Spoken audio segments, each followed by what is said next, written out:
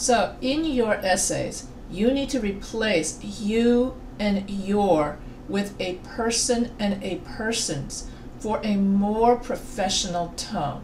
Here's an example I will give you of someone's essay in which they have to correct this you and your, because when you use you and your, you sound too conversational, you sound too informal. We use you and your when we want to talk directly to the reader, as in business writing. But when we do academic writing, we want to sound professional and objective. And as a result, when we do academic writing, we need to use third-person case, he, she, and they. So that way we sound more like a researcher writing about others. This can get confusing because we're doing narrative essays right now, but I want to drill into your heads, as the essay writer puts it, the idea that you and your is too conversational for academic writing, but using a person and a persons is a much better choice for academic writing. So here I replaced the you and your for this particular essay. So here it is when it sounds conversational. I want my kids to make a decision they are proud of and don't regret, because sometimes the consequence to your decision sometimes turns out being a consequence you can't handle. So here I wrote, I want my kids to make decisions they are proud of and don't regret, because they can't handle. So that means that the major decisions that they make in life when they are young can have a significant impact on their life.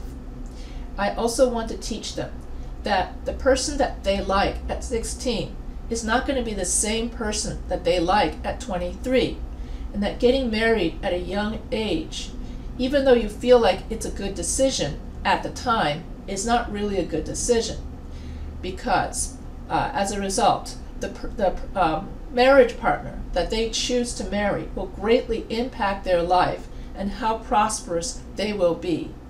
I want my children to learn from my mistakes so they do not struggle the same way I did. One of the ways I can encourage them to do better than me is by telling my children to date a lot of people and not just one person for a long time, in order to find a person or a partner that will fit in with their lifestyle. Okay, so here I'm replacing all the you and yours with their. So in order to find a partner that will fit in with their lifestyle, they should go on multiple dates so they can decide whom they like and whom they don't like in person. Also, going on different dates with different people keeps them, will give them some perspective on how other people are, and that they should only become attached to one person at a time. My hope is by supporting them in telling them to go out with different people, that they will build trust and communication with each other, so I am able to understand their concerns, wants, and needs. I plan on going on individual dates with my kids, so that they have time, alone time with me, where it's just the two of us, and we can talk about what is going on in their lives. While on these dates, I will talk to them about the importance of picking a partner. I will tell them they need to be selective in who they are choosing to spend their free time with. A quote I love is, "Show me your friends, and I will show you your future." So the only time you can use you and your is when you're quoting someone. I will stress the importance of hanging out with people and I will encourage them to do better. I did not have this mind frame when I was young, and it did not turn out well for me when I married young. I also want them to know that if they choose to follow their feelings and possibly get married at a young age, they could end up being a single parent. Being a single parent makes life so much harder. I had to do everything. I had to be the mom, the dad, the nurse, the nurturer, and the disciplinarian. I had to figure out daycare. I had to figure out their homework and bedtime routine. Being a single parent is hard and puts an unnecessary strain on my life. So choosing the right partner to procreate is the most important thing a person will ever do. This is the greatest lesson I can give my kids. I hope they heed my instruction and trust that I know what I am talking about. That falling in love at a young age is dangerous. I hope that they choose not to have kids at a young age and that they choose to be financially stable before they choose to have children.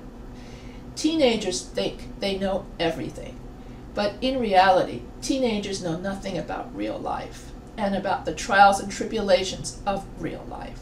So as a result, as a parent, I will drill into my children's heads that choosing the right partner in life is crucial in order to have success and in order to be comfortable in life. So I read through her whole essay using you and your so that the essay sounds less conversational. Then I wrote a written transcript next to it. As you can see, it's right here in the feedback. So next time that this person writes an essay, then this person can use you and your to sound more professional and more believable and credible to the reader. So if you have any questions, feel free to email me.